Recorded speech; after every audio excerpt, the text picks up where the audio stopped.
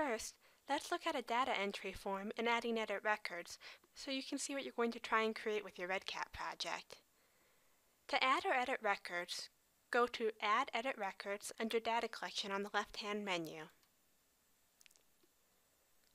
Here, you can select to jump to an incomplete record, a complete record, or you can choose to add a new record. Let's do that now. When you go to add a new record, you'll see the first form in your project. Here, whomever is entering data can simply start typing in the record data. For text forms, they'll enter free-form text. On date forms, they can enter in a specific date, or if you have it enabled, just click the Today button. I have a small note here to let me know that this has to be entered in the year, month, day format. You can also have fields validated, so they want numerical answers to be in a particular range. If I try to enter a number outside of that range, it gives me a pop-up telling me that this number is outside of the range. However, because of the possibility of outliers, it will allow me to continue.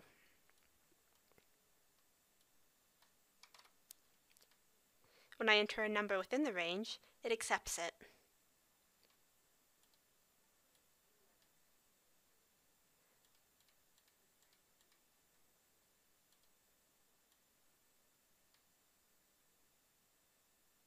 Sometimes you'll have branching logic.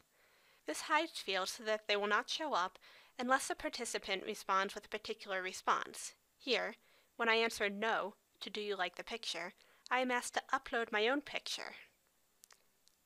The participant then could upload a document from their own computer. When I get to the bottom of a record, I can mark it as incomplete, unverified, or complete. If I mark it as incomplete, I know I need to come back to this at a later date. Unverified is primarily used when you are doing some form of double data entry. The classic way to do double data entry is for two people to enter the information independently and a third person to verify the responses. However, you could also do it with one person entering and then another person checking. Whether or not you use double data entry will entirely depend on your own study design and requirements. Finally, I can mark the record as complete. This means that everything has been entered and there's nothing more that needs to be done with it.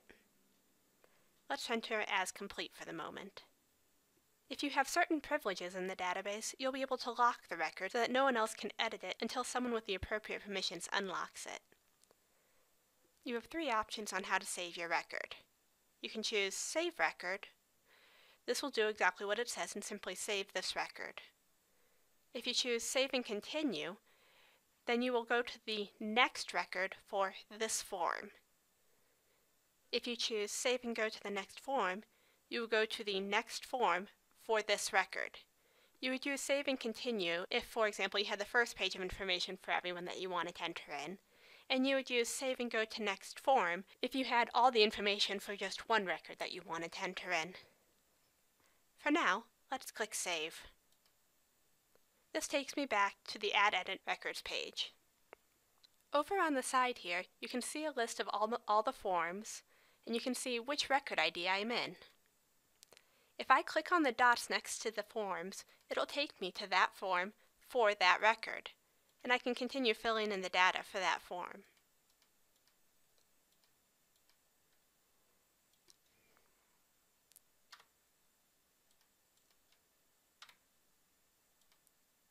REDCap does have some calculated fields that you can include in your databases.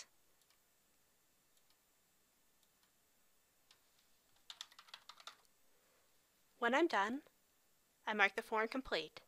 Because this is the last form in my database, I don't have the Save and Go to Next Form option, but I can simply save the record.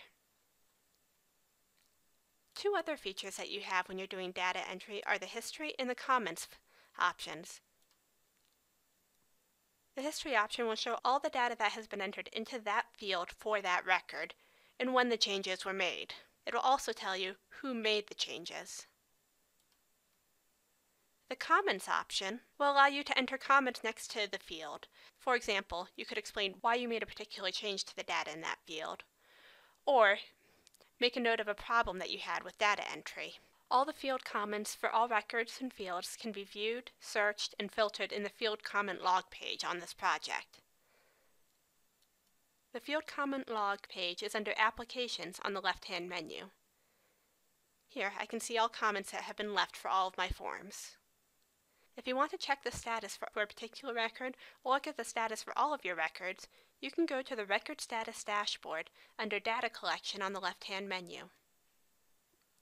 Here, you will get a list of all the record IDs, along with your custom record labels, if any, and you can see the status of each record.